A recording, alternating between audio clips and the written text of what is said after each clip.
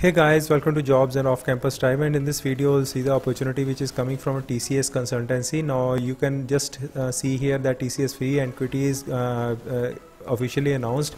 15th of August is the registration end date. There is a ample amount of time to register. 30th August 2021 onwards you can start giving a test, and interview date will be announced shortly if you register over here.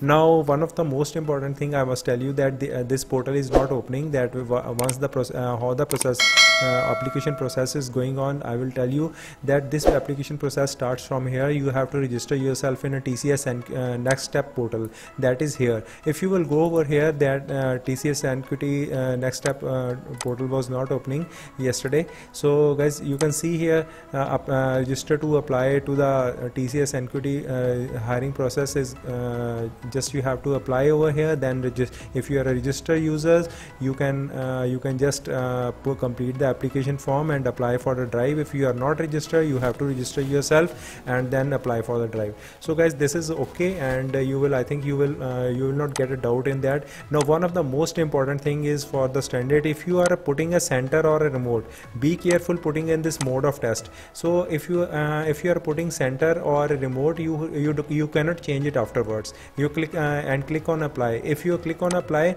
then you cannot change it afterwards. So guys, then after that, most important is that your original document should be ready.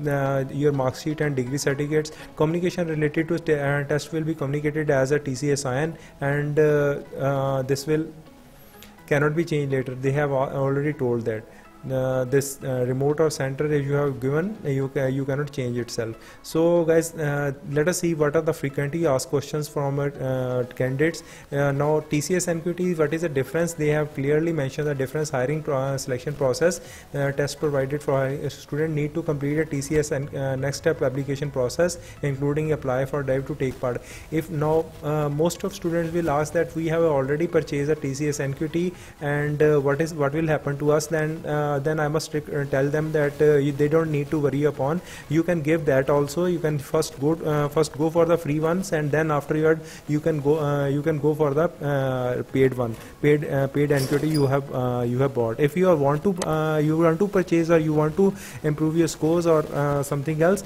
you can just purchase it afterwards. But initially you should go for this free NQT. So why should pay money if you are getting it for free? Now what are the TCS and Ninja test date? Now before all these things, I must tell you that there is a channel called Job and Off Campus Drive. You will find a link in the description box. When you will go to the pin messages, you will get a lot of TCS material over here also, where you can prepare for TCS NQT also. So guys, you can and you will get over here free course channel. On free course channel you will also get a lot of preparation material from in a mega folder. So as all Udemy here Udemy courses are there. Now I have provided all the free job preparation material, litmus, and there is a job preparation material for TCS also, you can find here. So guys, just look upon there also to prepare yourself. Now find what is the difference between TCS between NQT, TCS Ninja hiring. There we have already discussed. What are the TCS Ninja test dates? Test dates are 30th August onwards. Now year of passing, they have asked out that 22 year passing will be eligible. So qualification, they have already told that BE, BTech, ME, MTech, MCA, MSc. So guys, if you have passed in these years, you can in 2022 you have cleared this qualification, you can apply here. Do I need to create my profile under BPS or IT? So guys, if you are a engineering graduate, so go for the IT itself. No, you don't have to go for the BPS. When the last date registered to TCS Ninja hiring, now this is 15th of August. They have already mentioned my account is locked. How can I unlock this? This is a simple process. You can just read the question and answer. So guys, there is a lot of question answer. If you still have a doubt, you can comment me. Now another thing, now what is the test pattern? We are going to see that test pattern. They have little changed it. So cognitive skills part A, that is a numerical ability will be there for 40 minutes, verbal ability for 30 minutes, reasoning ability for 50 minutes. Then it is 120 minutes will be there. Programming, they have asked for the programming logic 15 minutes, and 45 minutes will be the hands-on coding. So total 60 minutes will be there. So guys, you can see the test pattern over here. So test eligibility, we have already taken that. If you have a percentage, minimum percentage aggregate marks required is 60%. 6 CGPA is required to apply for this. Apply here. Class 10th and 12th and diploma. If you have a graduation, post graduation is 60%.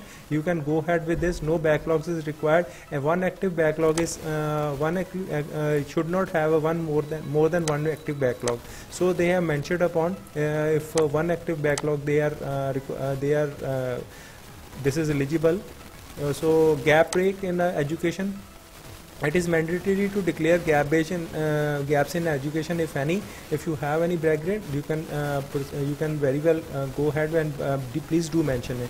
Any break in education should not exceed 24 months. That is a 2 years. So course types, only full-time course will be considered. Work experience, 2 year eligible to apply. Prior work experience up to 2 year eligible to apply for the TCS Ninja hiring process. So guys, student age should be 18 to 28. So guys, that's all. Now now if you click over here, this site is not working. When it will start working, we will make a video on how to register the TCS NQT.